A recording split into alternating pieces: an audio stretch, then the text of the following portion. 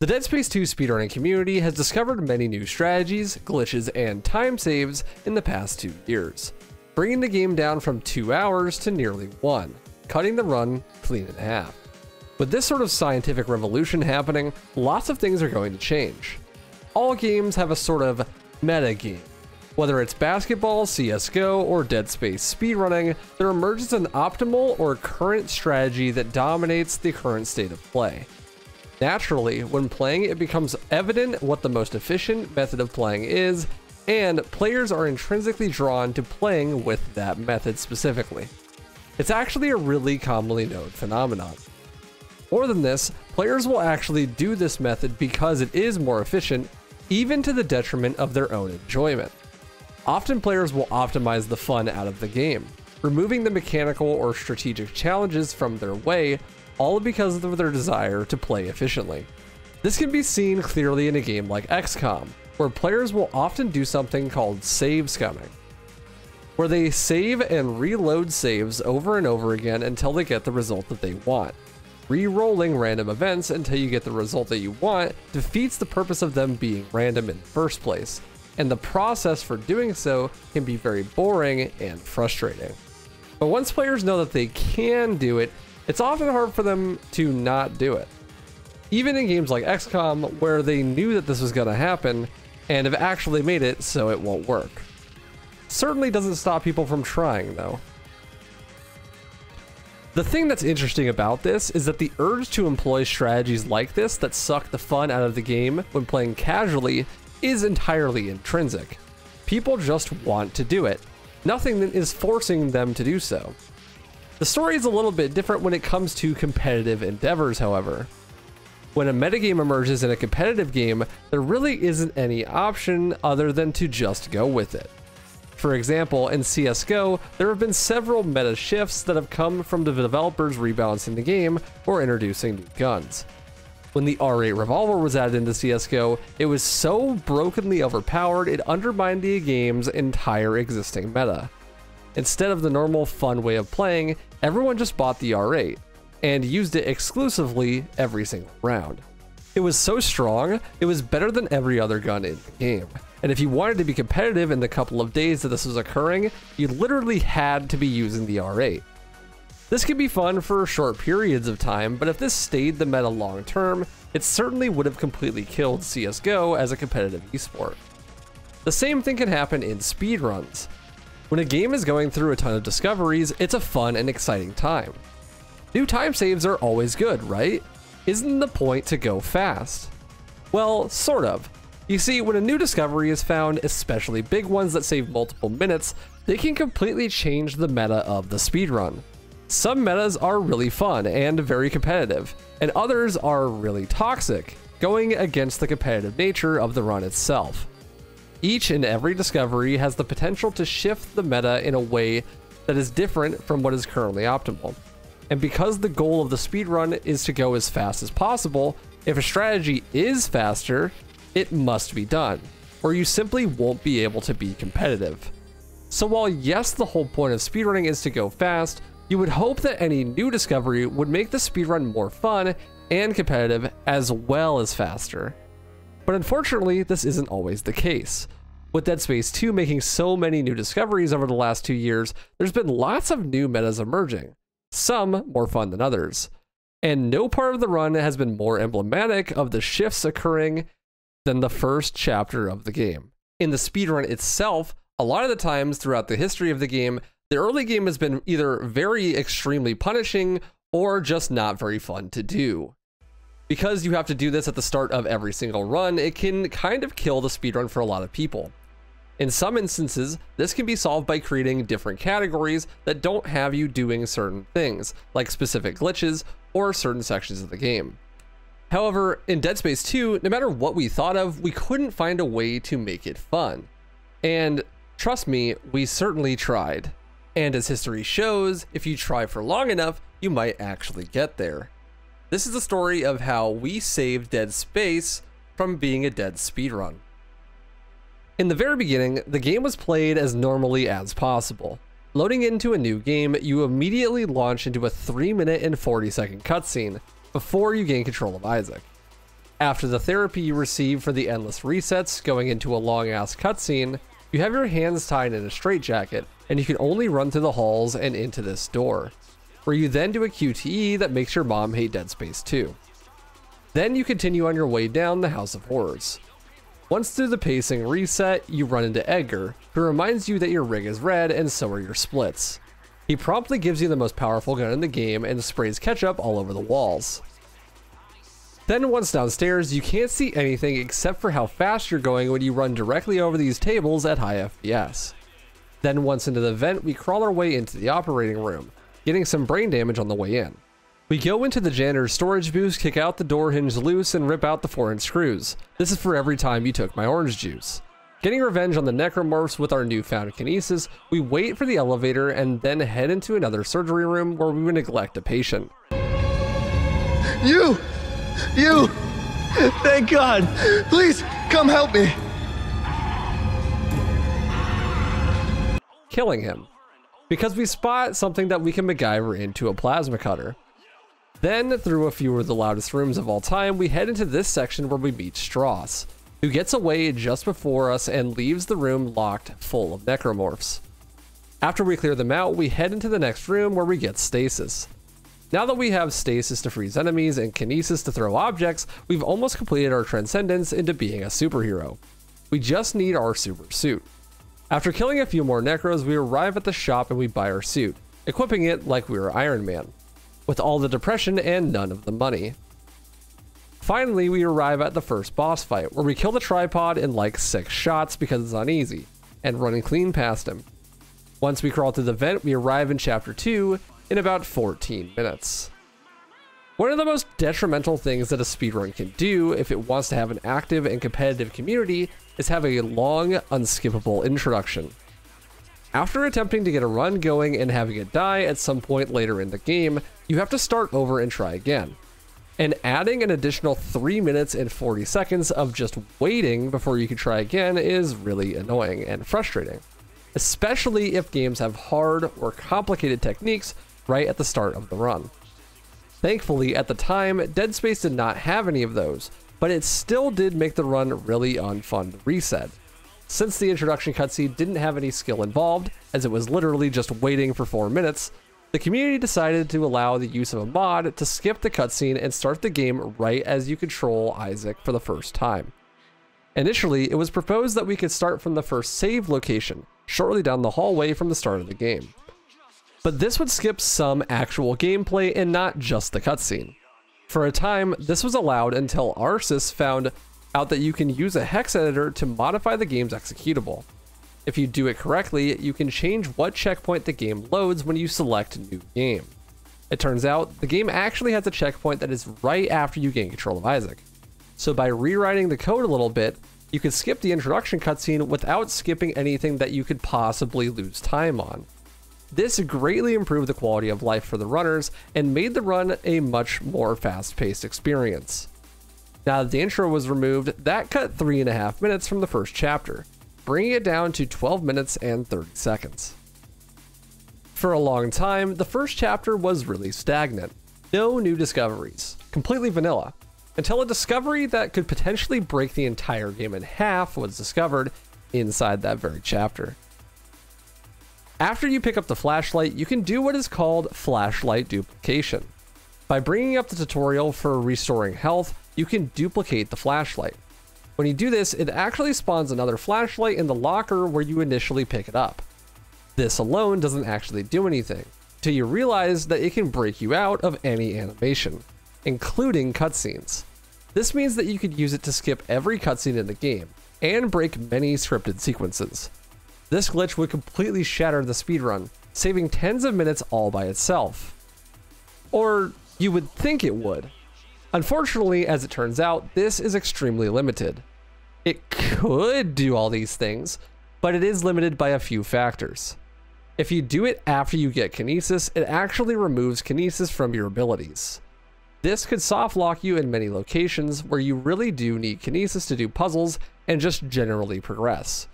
It also only works if the locker you grab the flashlight in is loaded in. And once you leave chapter 1, it's permanently deloaded. It does have its uses though. There are a few small animation skips you can do by this vent, saving about 10 seconds total. So far, nothing has changed except minor things and quality of life changes, but soon something big was coming. Something that would stagnate the progression of Dead Space speedrunning in a big way. Something named Steve. This is Steve. Steve is the single most important necromorph in the entire game. He's the secret to skipping multiple sections in the first chapter, and here is how. As it turns out, with the discovery of room deloading, which you can learn more about from this video, you can push Steve into this hallway and let the door close.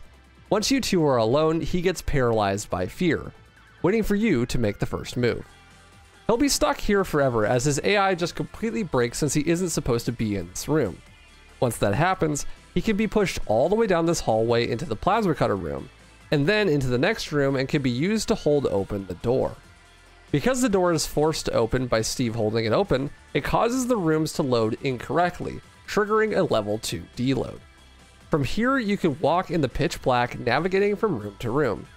This allows you to skip the forced fight in this really loud room and into the room where you have to kill a bunch of necromorphs while Strauss runs away.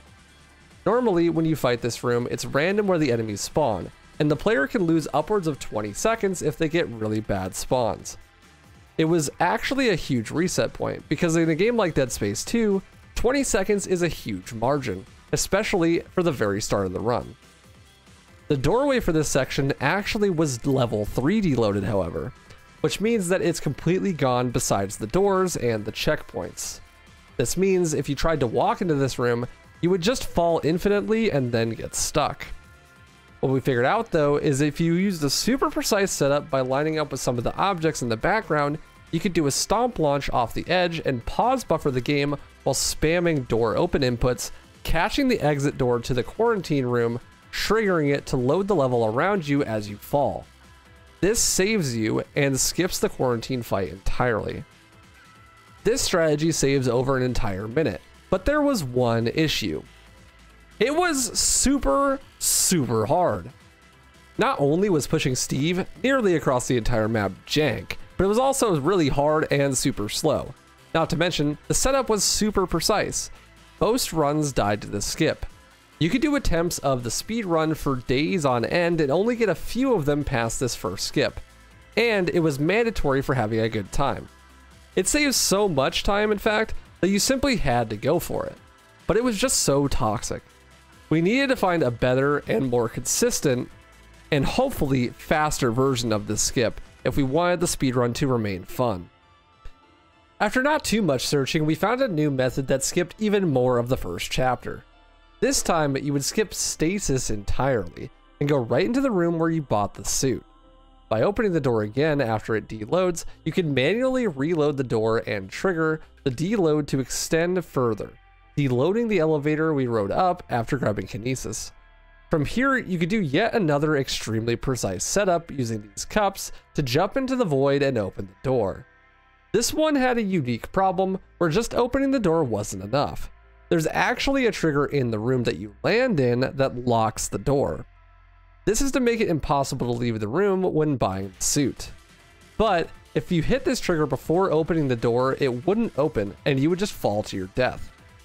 This made the lineup much more precise than it otherwise needed to be.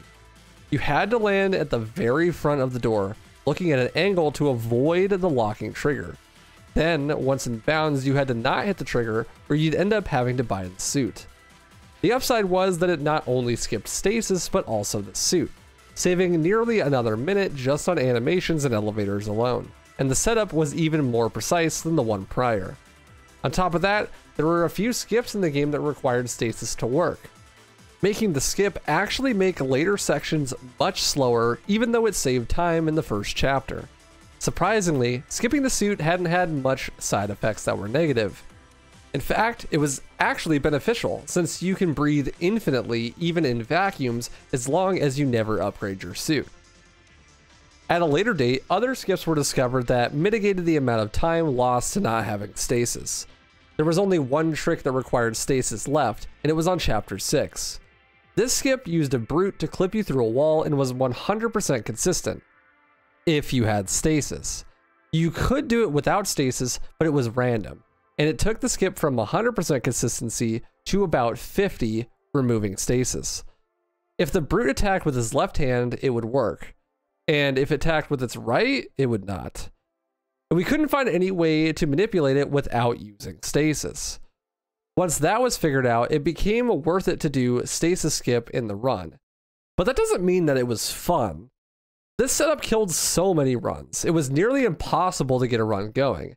And even if you did manage to hit it, you still had nearly an hour left of the run to do successfully. And about an hour in, you had a trick that saved a whole minute that was literally random. Needless to say, the meta had emerged once again, and it was not particularly fun or competitive. When you can't even get runs going because tricks are so precise, it's hard to enjoy the speedrun. And when an entire minute is decided by pure RNG in a game that comes down to seconds, it kills a lot of the competitive nature of the run. Who the hell wants to grind that? Well, some people did, and certainly almost always someone will, but not many. The run lost a lot of its dedication, and a lot of the community was just kind of done with it. It's hard to get excited about a run that's in such a desperate state. The thing was, everything in the run was really cool and fun besides this one skip. And when I came back to the game after 6 months or so of a break, wanting to relearn the run so I could submit it to Games Done Quick, I was determined to learn the run and get good at it. But this trick just kicked my ass. I tried for many hours to learn the setups and I practiced a ton, but I just would lose 90% of runs to the first chapter. That's when I said, fuck it. There must be a better way. I am not doing any more runs until I find a better skip. So for about 12 hours straight, I did nothing but test. I tested everything. I found all the checkpoints by the suit, all of the doors, all of the places I could potentially jump from, and I tried lots of things. I got a few to work, but I couldn't make anything actually consistent. Until I found this setup. Using previously gained knowledge for a setup for the deload, I would push Steve into this hallway and use him to deload it after grabbing the plasma cutter. Then I would backtrack to the elevator and jump off onto the roof of the elevator. From here, I would line up with the vertical and horizontal lines with this door frame. Because there's both a horizontal and vertical line, you can get 100% the same setup every single time using the plasma cutter. From here, you run off to the left and pause buffer to door dive into the tripod room. Because the door is really wide, you can fall at an angle that gives you plenty of time to open it. You can almost do it without even pause buffering. This setup was not only easier, but it was much faster as well, setting you an extra room forward. And it had the bonus effect of letting you fight the tripod in the void. A funny side effect of this version of the skip that we didn't realize for a few weeks is that it gives you unlimited ammo. The room where you grab the plasma cutter has an enemy that you have to shoot to progress. And because of this, the room gives you unlimited ammo for as long as you're in that room. However, the trigger to take away unlimited ammo is the door on the other side of the room. So by never hitting that door and going right to the end of chapter 1, you actually have unlimited ammo for the rest of the game. There's so little combat in the any percent category that we were running at the time that we didn't even notice, even though we had unlimited ammo for several weeks. This discovery completely revitalized the speedrunning scene for this game. What was once a super toxic and precise early game skip was now something that was actually possible to do consistently. It wasn't entirely me, of course. My discovery was off the backs of tons of hours of the entire community put in to make tools, document findings, and explore mechanics. With their help, we were able to save Dead Space from a fate that many games fall. This turned around the accessibility of the run a lot. It was no longer a run that people were terrified to learn, and just in time too, since Sharkat would get the game into Games Done Quick shortly after, greatly expanding the exposure to the game and potentially increasing the amount of runners. Thank you guys so much for watching, I really appreciate it. If you enjoyed, remember to subscribe. If you really enjoyed, you can support me like these fine folks do over on Patreon, is the best way to do so. Big thanks to the entire Dead Space speedrunning community, especially Radish and Sharkat for helping me get footage for this video, and have a beautiful day.